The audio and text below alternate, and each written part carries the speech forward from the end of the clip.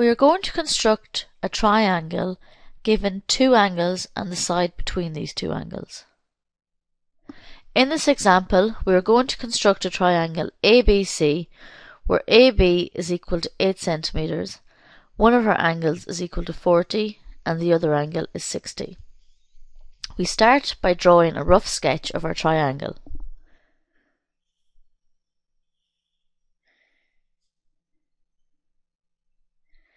AB is equal to 8 centimeters.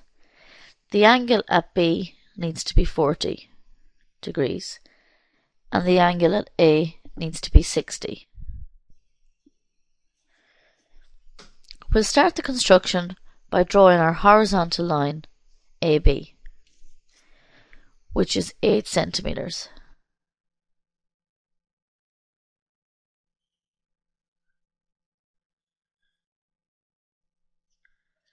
We then use our protractor and we're going to draw an angle of 60 degrees at our point A.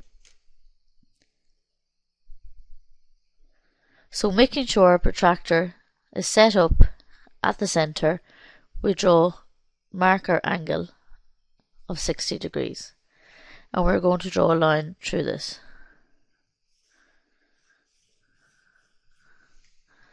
We then need an angle of 40 degrees at the point B. So placing our protractor again so that it is in the centre and starting from 0, we are going to mark an angle of 40 degrees and draw a line through this.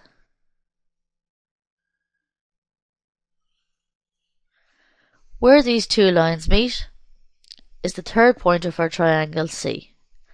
So here we can see we have our line AB, which is 8 centimeters. We have our angle at A, which is 60 degrees, and we have our angle at B, which is 40 degrees. Now, try this for yourself, and we'll see you in the next lesson.